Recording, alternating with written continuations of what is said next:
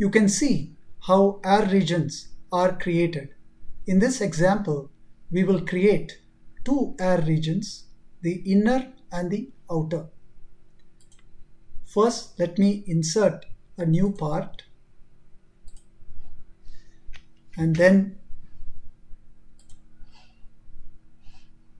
select a circular sketch.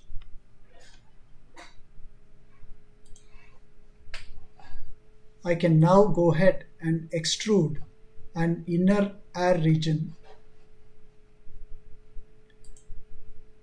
Make sure you have the midplane option turned on.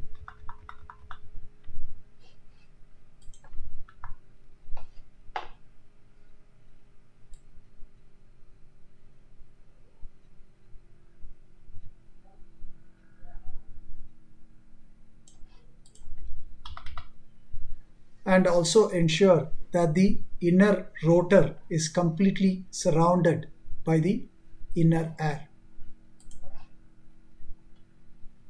We can now rename this component as air inner. Finally, we will have to subtract the inner rotor from the air region. To do that, we go to Insert, Mold, Cavity, and then we select the inner rotating core. Say OK, and finally the inner air has been successfully created. If you want, you can change the transparency of the inner air region so that you can clearly see the rotor.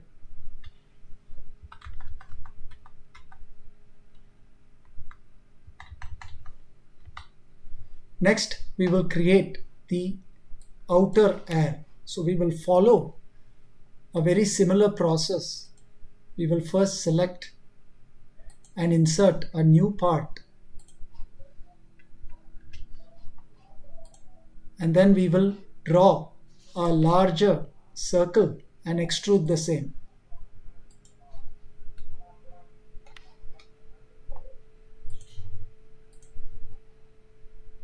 We can select the midplane option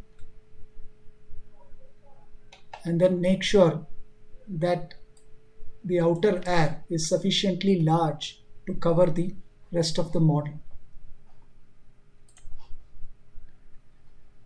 We will then go ahead and rename to air outer, and last but not the least, we are going to create a cavity, but now I will use the window select option to make sure that all the parts inside are included in the cavity.